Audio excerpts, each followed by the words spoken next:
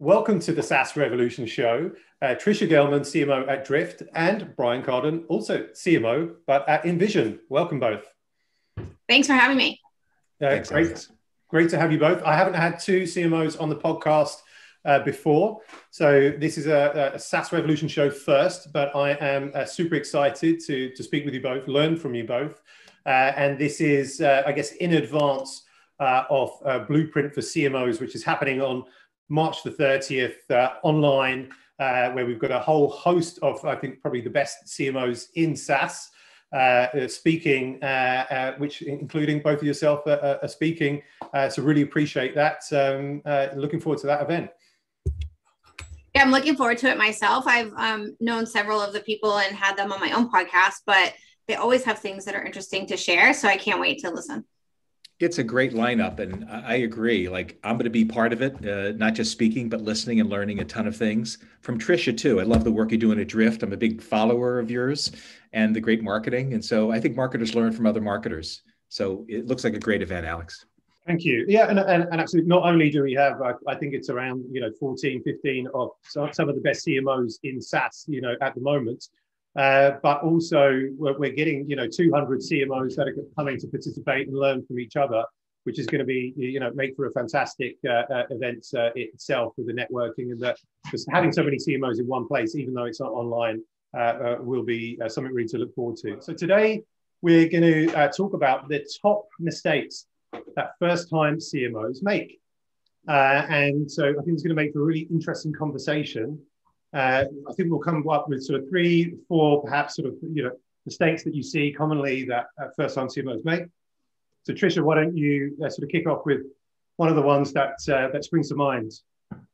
Yeah, I think this is a great topic. We actually did our first party research last year where we went out and asked CMOs, like, what are the top things that you actually see and what are your challenges? We wanted to kind of, in the pandemic and the world being so different, get a gauge on how have things changed or not changed. And honestly, things were more stressful in the past year as a CMO with, ever-changing activity. But in the end of the day, things were really the same. And I think one thing I want to make sure that we talk about is the fact that 45% of CMOs said they weren't aligned with leadership. And I see this all the time in that marketers aren't really aligned to the right goals. And then it's not the things that the board or the CEO care about. And so I think this is something really important to pay attention to. Like, it's great to do fun and interesting marketing, but who cares and who are your stakeholders? Yeah, I couldn't agree more. Sometimes marketing is talking one language and the board and the sales team is talking another. They're completely disjointed. And so I think marketers are sort of into their own numbers. Look how many MQLs, look at my conversion rate. But sales team talks not in front of contacts. They talk a lot about accounts. Salespeople care a lot about pipeline. I think marketers talk a lot about content and look how much engagement we got. So I think they got to be on the same language. And I think it's up to marketers to level up their language to make sure it's what the board wants to hear and also what the sales team needs to hear. Yeah, it's really interesting because I think as marketers, especially if you're building out your team for the first time, you really pride yourself on listening to your product team and listening to your audience of what is it that they need to hear. But then marketers are deaf to their own audience, right? Like, who are the stakeholders that you're working with in marketing itself? And what do they want to hear? I see people on my team all the time going to sales and telling them every single thing that marketing is doing. And for a salesperson, that's just over their head, way too much noise. They don't engage with you. They don't do anything. But if you can identify the clear, crisp things that they care about, like, hey, we're going to do this webinar. It's specifically for this audience that you've been trying to get in with. And then this is the output, the result that we think we'll get, which is the same result you want, i.e. revenue, then, everything gets aligned and then everybody's aligned at the leadership level, et cetera. And I think on the board level, I think whenever I start a new job, I meet several board members. I'm sure you do as well, Tricia. I'm trying to get a sense how do you like marketing to report in their results? What does the dashboard look like? And most of them have examples of how they like to see the numbers. And very often you can sort of match what they're used to seeing. And that really helps a lot. So making sure you're very at the board level, talking the right language, and certainly with the sales team. Yeah, I think the key thing there is setting the expectation. I did have an experience once where I thought we should talk about source pipeline and influence pipeline. And as I was prepping for the board meeting, I realized no one in the entire leadership team had ever spoken about these metrics. And I realized that's not going to be the right thing. You don't want to bring up new statistics, new language, et cetera, for the first time when you're sitting there in front of the board. Absolutely. Can I throw in one of my mistakes? And Let's by do the it. way, I've made all these mistakes. I don't know about you, Tricia, but I've made some form of all these. And that's how we learn. And it's so painful when you make them. And you see more junior marketers making the mistakes. So a mistake that I see is CMOs not moving fast enough. And there are all these books about the first 90 days, 100 days. Well, baby, the clock is ticking and you got to make stuff happen. You know, if you've got to redo your team, you got to be interviewing people right away because it's going to take you months to find the right person. They got to be onboarded. And so even before I start a job, I start figuring out the talent and I start interviewing people before I start. So I think time is not our friend. Also, this idea of quick wins and associating your name with something that happens in the first 90 days really matters. Like, oh, Tricia's the person who really made this happen, or she completely changed our dashboards, or she did this. So being known for something and getting that momentum early, if they have to wait 6 months or 9 months to see results of a new CMO, that's just way too long. I think that's super important, especially in hypergrowth companies, because the company's moving so fast. There's no way that they want to be excited to make their CMO or VP of marketing hire and then not see anything for 6 months. And I think that's so important to lay out a strategy. So you're not just looking at what am I delivering in 30 or 60 days just to check that box, but think about what is your big strategy and what can you do to show momentum against it with the quick wins. I think whether that's, as the beginning of your role as a CMO or ongoing, I think it's super important, especially if you're in a tech hypergrowth company. Are there any examples that you both can share of the first 90 days and the quick wins that you brought to both Drift and InVision? Yeah, I did one. Every marketer says they talk to customers, and most marketers never talk to customers. They talk to the marketing team. And so I made a concerted effort to talk to some for customers. And I was involved in a deal that actually closed and won.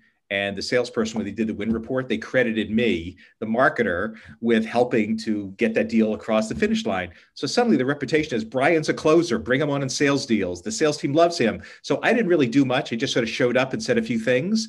And but that reputation really happens. So it's one thing if you have a campaign or you've done it, but if you specifically help close a deal, there's nothing that resonates more in an organization than a CMO who cares about closing deals. And that was a really super win for me. Yeah, I think one of the key things there too is like, what do you want to be known for? What is sort of your brand that you're trying to portray as well? I think this idea of, marketing being a closer, being an exec sponsor in a deal is great at Drift. I mean, I came to Drift because it's about transforming sales and marketing and how they work together. And I pride myself on being a marketer who aligns well with sales. So I came to Drift, West Coast office, executive sponsor of the West Coast office. It's basically a sales office. And what I found is that the team was talking to pretty low-level people in the organization where they were selling. They were successful at it, but imagine what you can do if you talk to the CMO to buy a tool that drives revenue for the CMO. And so I was able to come in right away and connect through my network to some of those CMOs. And I also identified that we didn't have the right messaging for CMOs. We didn't have messaging that was at a high enough level. And so I would say that's like one of my quick wins is we kind of needed to change our sales process. So it wasn't just low level, it was low level and high level, thinking about sort of that fan of people, because we know that there's a buying committee today, but it wasn't sort of the DNA of how we functioned at Drift. And so immediately I went into deals where I could help with my network. And then I helped to develop messaging so that we had messaging for different personas and then value messaging. So we weren't talking so much about features and price, and we were actually able to command more value within the market by talking about the pains that people have.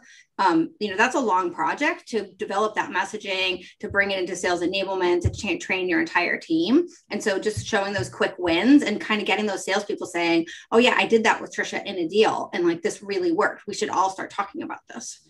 I did something similar, Tricia, but it was a very physical thing at my last company where we actually had offices. And my second day, I plopped myself in the middle of the BDR team. Mm-hmm. And I said, I want to listen to all your calls, and I want to take some calls, and I want to, handle and see what's going on.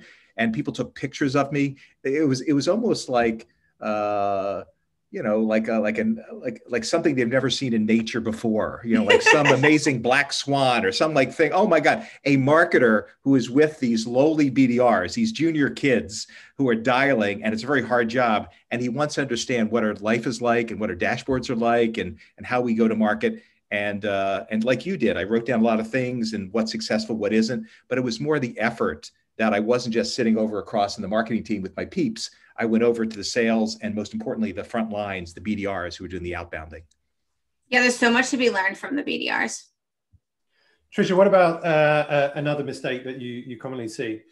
Yeah, I mean, I think the majority of marketers, at least 50% in our study, say that they don't have the right data to make decisions. And so I think some people come in and on this idea of doing things fast and moving quickly, they just start doing things and they aren't that worried about the data. But this is going to bite you in the butt, right? I mean, like, let's just be real. If you don't have the right data in the beginning and then you start to be wildly successful, at least you think you are, you start doing things and then you realize, oh my God, I have more and more and more data, and going and cleaning that data up becomes an effort on its own. So I think really thinking about, like, what are these metrics? What does the board care about? What does the CEO care about? What does your CRO care about? What is it that you are truly responsible for and that you can actually hold your team accountable to, and put in the effort to build the operations and build the analytics to make sure you can report on that all the time.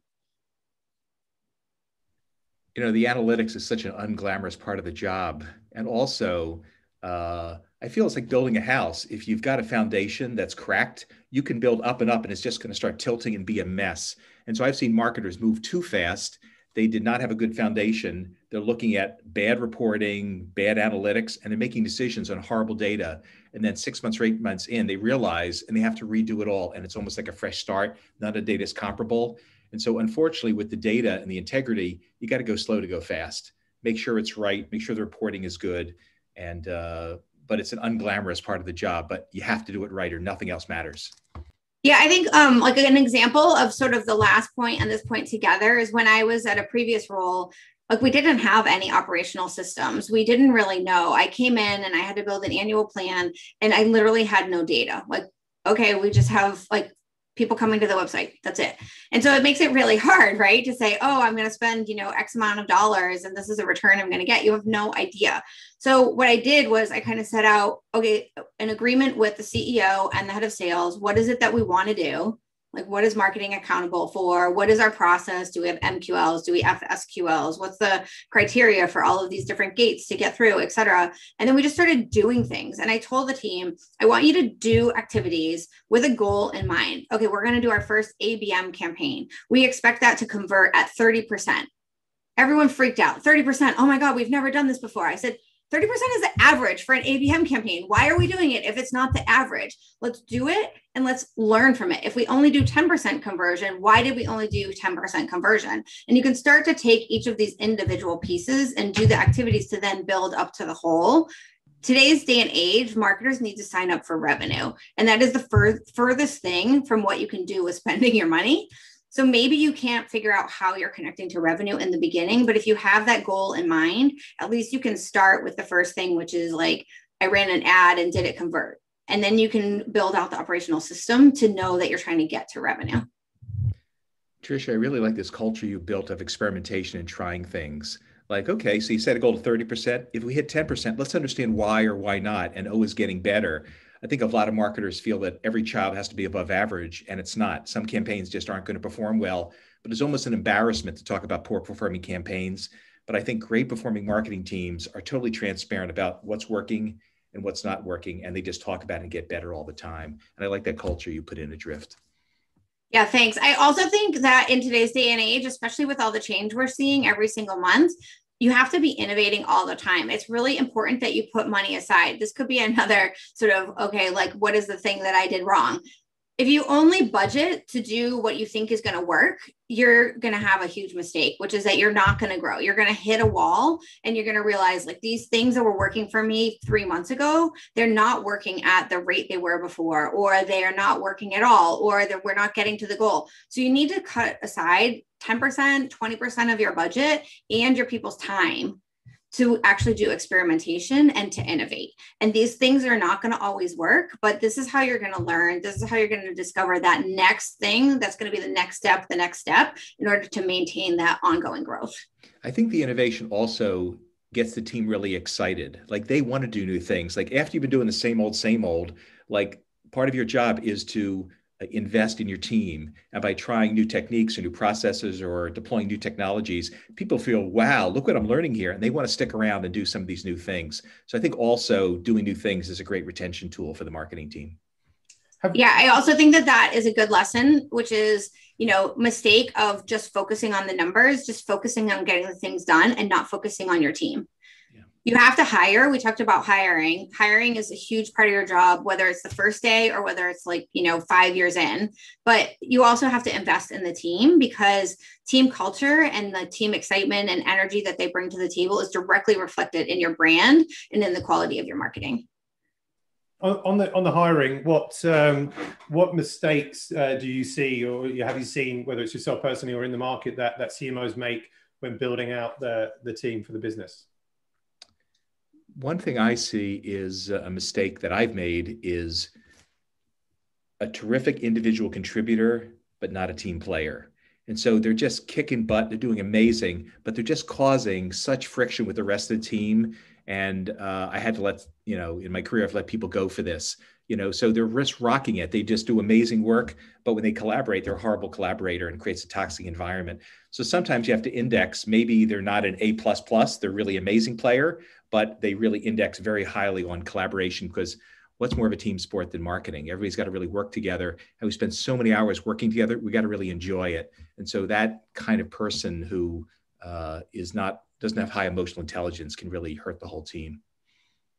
Yeah, I would agree. I would say the other thing is that I think people think short term, and you have to have a mix of thinking short term and long term. And it kind of goes back to motivating the team too. Like people want to know, where do I fit in the organization and where am I going? Is there an opportunity here for me? So you have to think, okay, maybe you're in, an early stage startup. You don't know how much money you have. You don't know if you're even going to, get right market fit. But either way, think in a year from now, like what is our goal as a company for a year from now? And what is the team going to need to look like then? So you're hiring the people that are going to grow you into that team that you need to have in a year. I think I've made the mistake before of hiring the super A++ person for what I need right now, but then that's not the person that I need in another year. And it's hard to build an organization around that person, which creates its own conflict because the person maybe owns so much, but really they're not senior enough to then lead a group of people or something in that vein.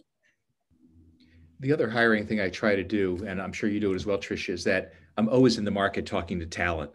Something I learned from Mike Volpe over at HubSpot. Like I said, how do you hire such great people? He says, because I'm always talking to people. So every week, even though we may not have an opening spot or doesn't have an opening for 6 months, he is nurturing, just like we do with prospects. He's nurturing talent all the time and getting a sense, because people have a window that pops up, like they want to leave, and that doesn't come about very often. And you got to really have built that relationship when they raised their hand and said, I think it's time for a move.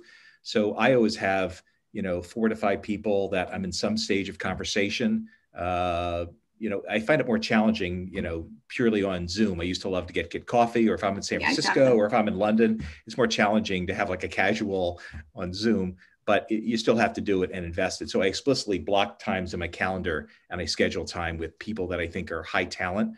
And the other thing I do is some of my favorite marketers, I say, who was the best hire you've ever made in your career?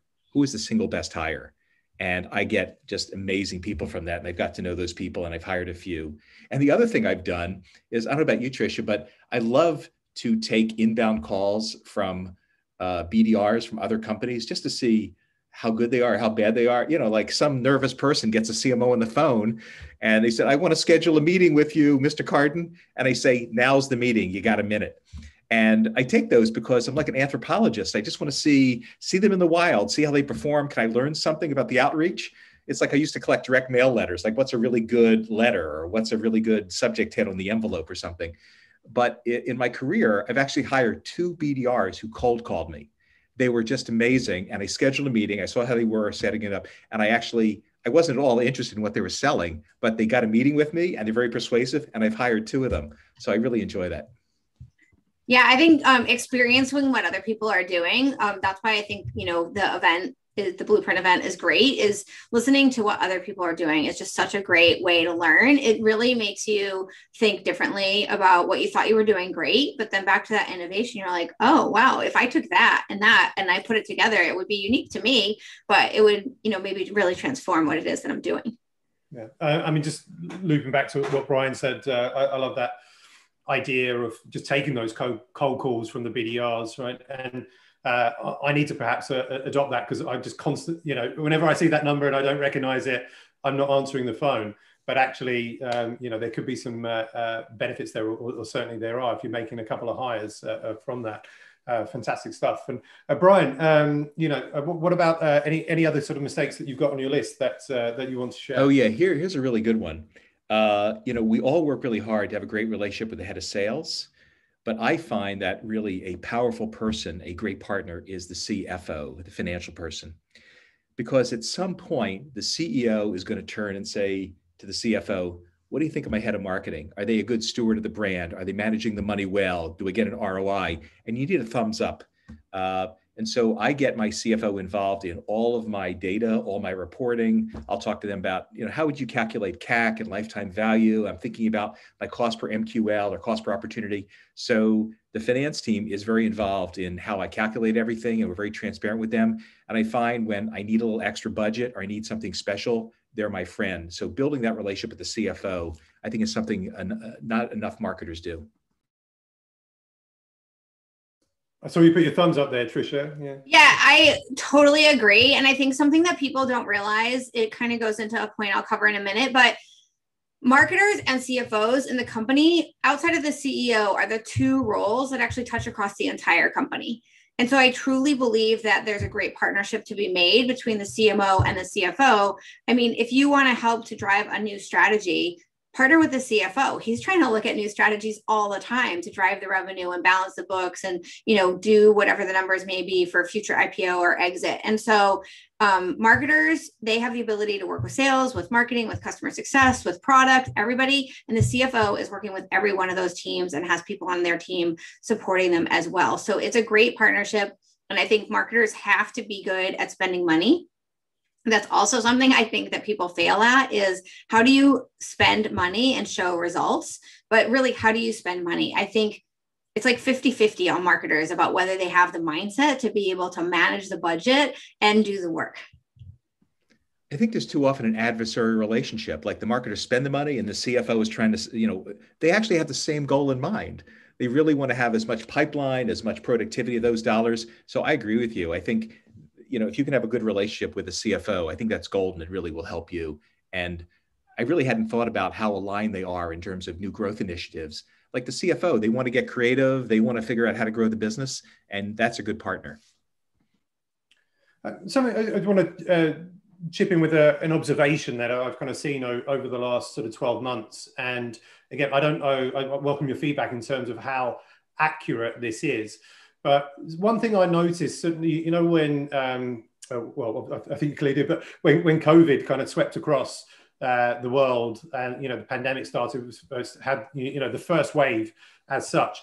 And a lot of companies, in that kind of fear and uncertainty and kind of planning for the future, started to make cuts, right, straight away. And one of the roles that was kind of cut first, it kind of seemed, was the CMO. In a lot of organizations. So it's something that I saw. I don't know entirely how accurate it is, so I kind of welcome your feedback if that's something that you also kind of saw. And then I feel like I read something, again, like over the last kind of 12 months, that, the kind of the average tenure for a CMO is something like, 18 months, within a business. And it's kind of one of these roles that, there's a huge amount of pressure, and there isn't that kind of long tenure. So just kind of welcome your feedback as to what is that accurate? Why do you think this is? And just be sort of interesting. I think on the budget cuts, I didn't see a lot of CMOs themselves get cut. Like I know that you have the CMO from Trip Actions, which is a travel-based organization that for sure had huge hit in COVID, right?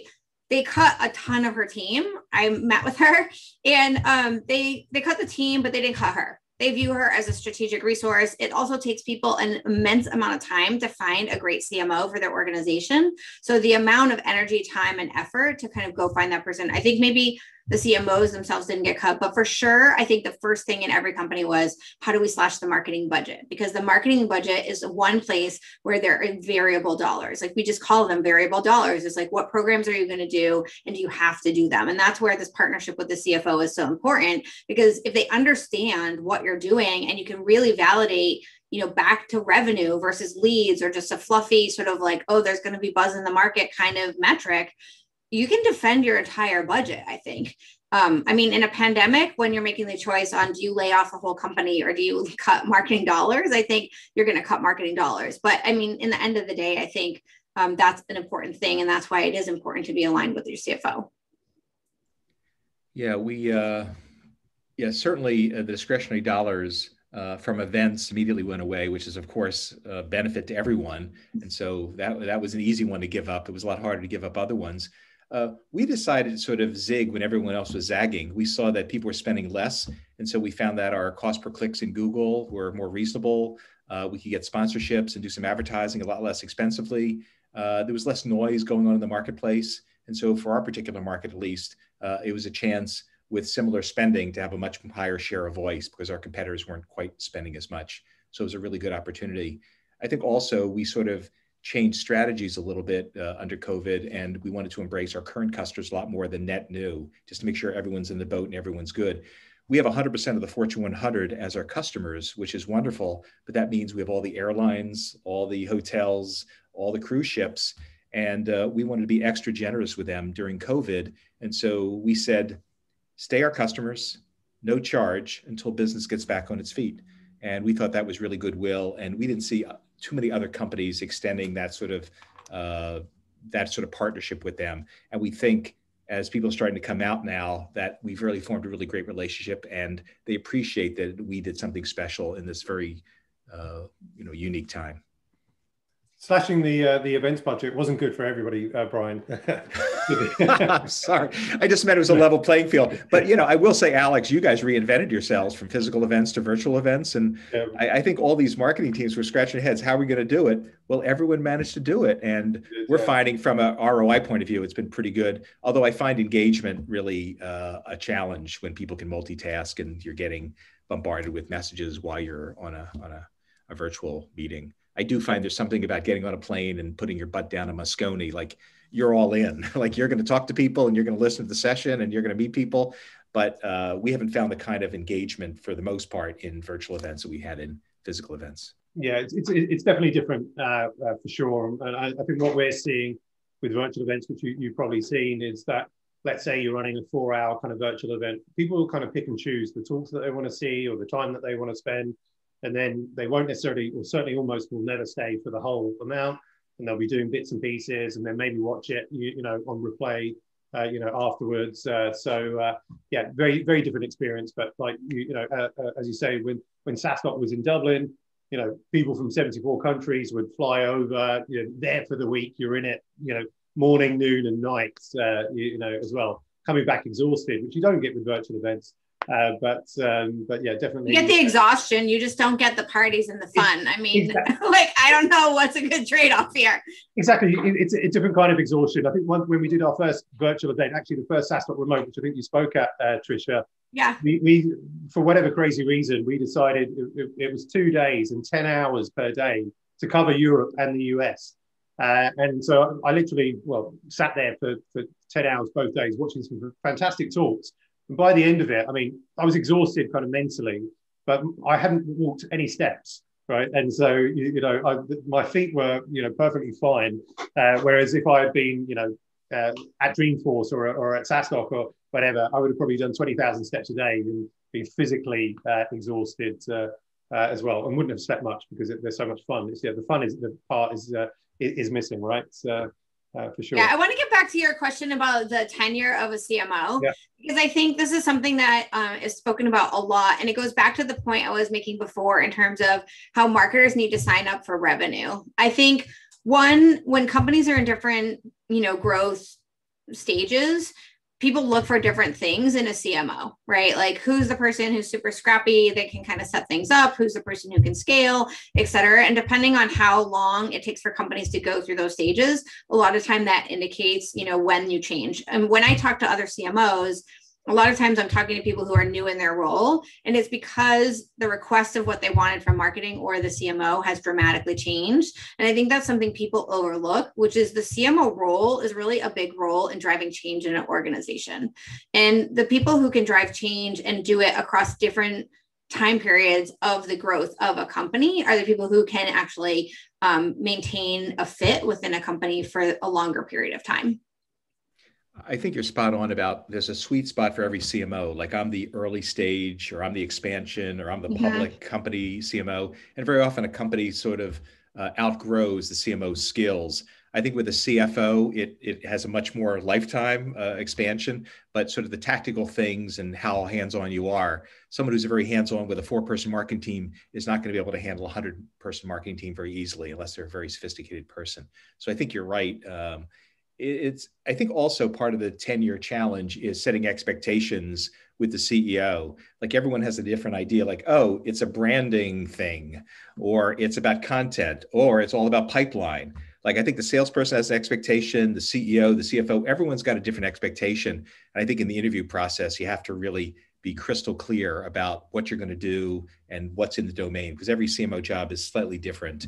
But if you try to be all things to all people, I think you're going to fail pretty quickly. Yeah. Just conscious of time, have you got any final sort of mistakes that you want to share, perhaps sort of one or two before we wrap up? I think back to sort of the alignment and what Brian was just saying is, I think marketers need to realize that they really have a very powerful position today in a company because the brand is so important and customer experience is so important. The world is so noisy. Catching people's attention and really locking in is the key thing that you need to figure out as you align then to the end result, which is growth for your company, which is usually revenue.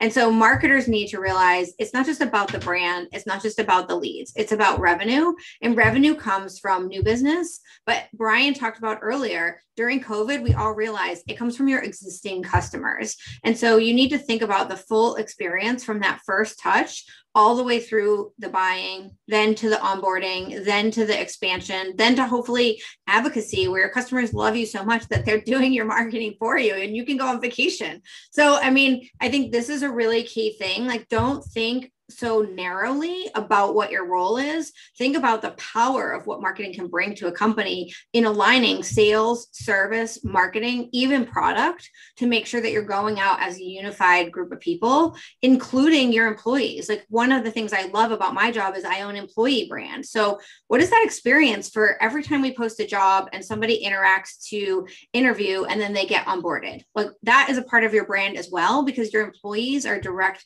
facing into the world of your brand. I think this unification really points to the chief role of the CMO, and that is you're the storyteller. Like, you create the narrative, and it's a narrative that works for your employee brand, it works for prospects, current customers. And so at the end of the day, creativity and great storytelling is something that CMOs have to do. I think we've leaned so much to the left side about conversions and how many campaigns and numbers and dashboards. I think we forget sometimes. And sometimes all CMOs are not good at both sides, left brain and right brain. I definitely, because of my years in marketing automation, I'm much more left brain. And so I have to supplement myself with an agency or creative people and copywriters and art directors.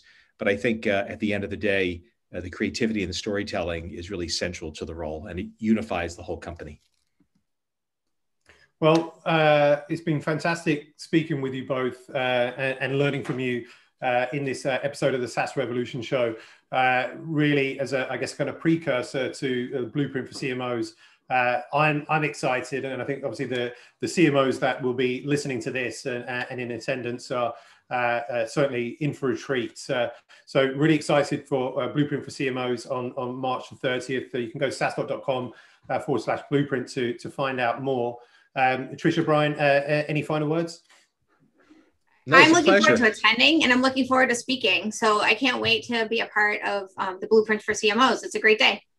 Me too. I can just tell by this exchange, I've already learned a whole bunch of things. I got a whole bunch of notes here from Tricia, so I'm really looking forward to the March Blueprint meeting. Thank you. Fantastic. Thanks, Tricia Gellman, CMO at Drift, and Brian Kardon, CMO at InVision. We'll see you both on March the 30th at Blueprint for CMOs.